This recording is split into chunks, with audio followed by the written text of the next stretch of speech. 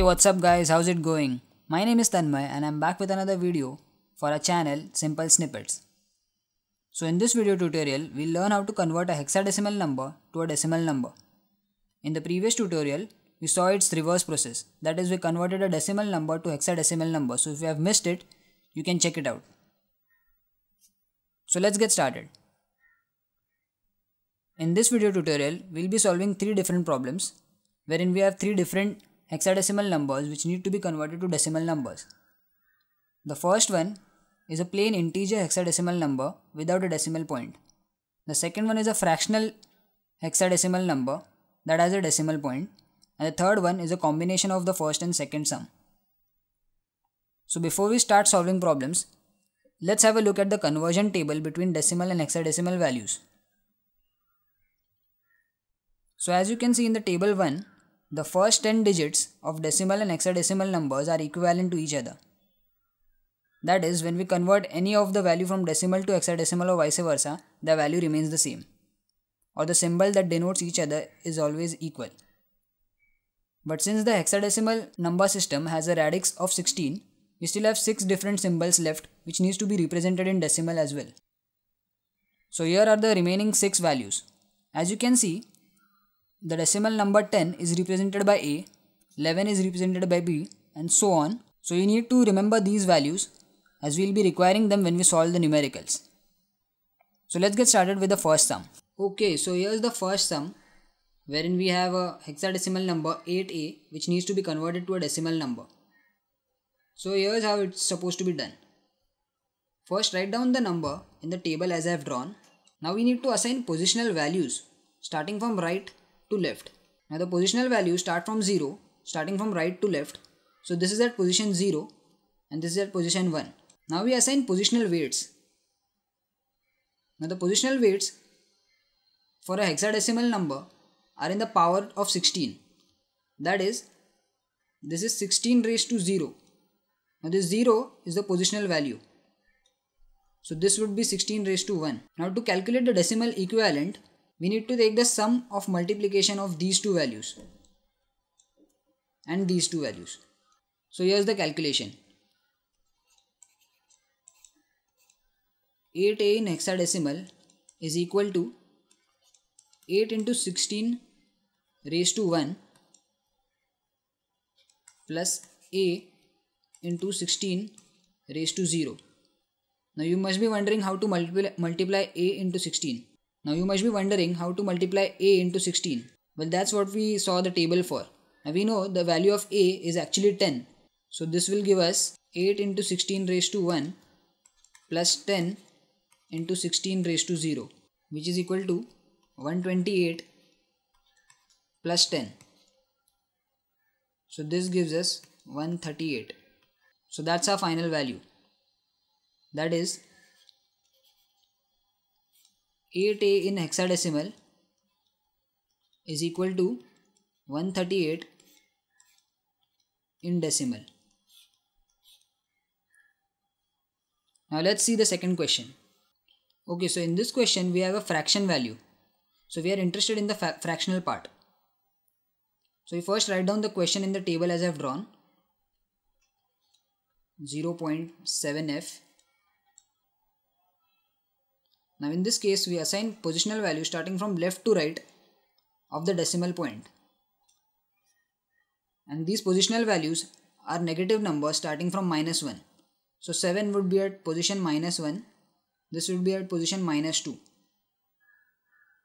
Now assigning the positional weights, which are always in the power of 16, we have 16 raised to -1 and 16 raised to -2.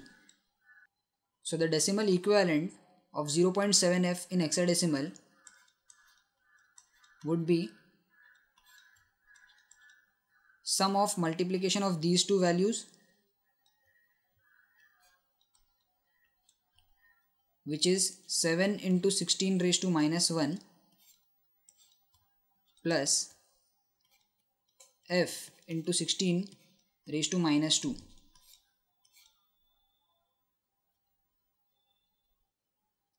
So according to our table, f corresponds to 15.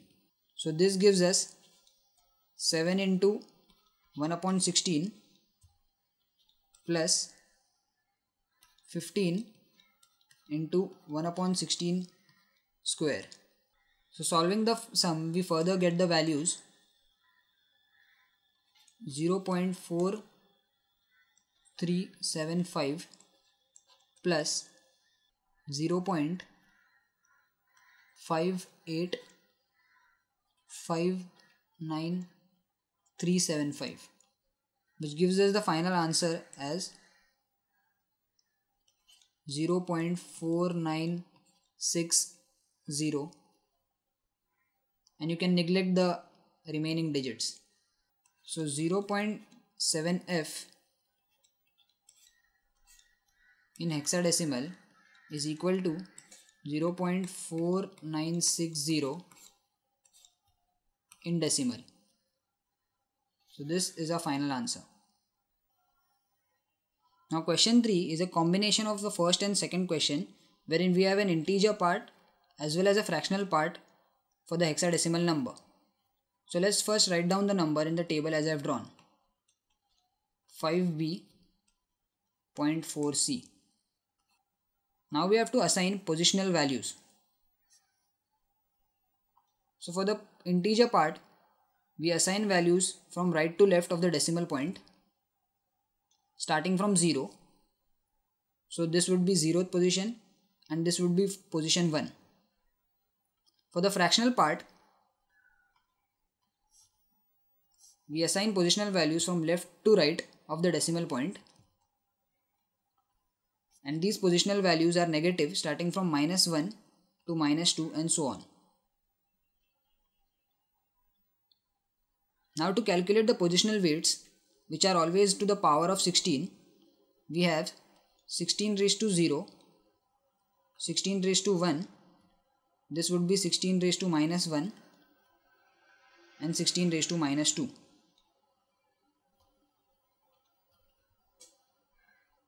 Now these powers are equal to the positional values. So the decimal equivalent of this hexadecimal number 5b.4c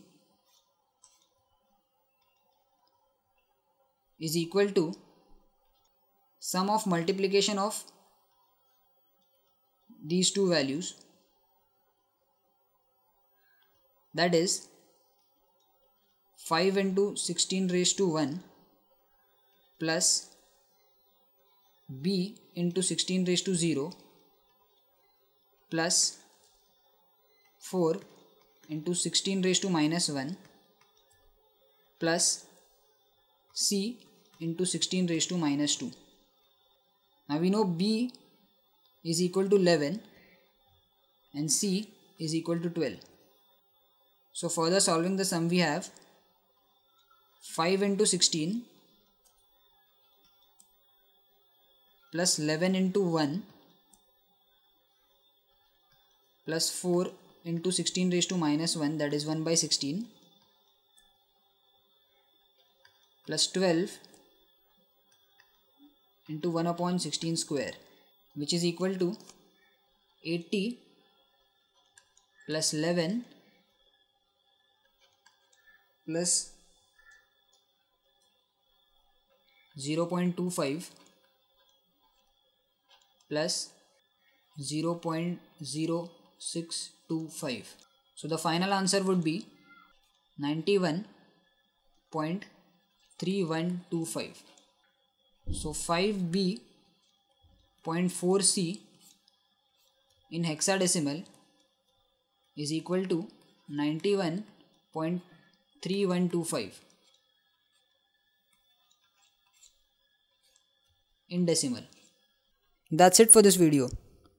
If you have any doubts or comments or queries, you can always put them in the comment section below. If you like this video, give it a thumbs up and share it with your friends. Also, don't forget to subscribe to our channel so that you get notified when we upload such cool videos. Peace.